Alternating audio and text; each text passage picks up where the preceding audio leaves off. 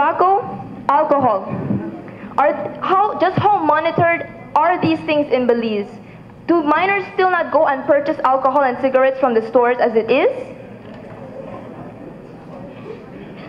Also, as much as it pains my heart to say it, Belize is a third world country, and if we can't even sustain the papaya industry, how can we sustain a brand new industry? According to the National Institute on Alcohol Abuse and Alcoholism, this is in relation to the amount of money they would earn from tax collection.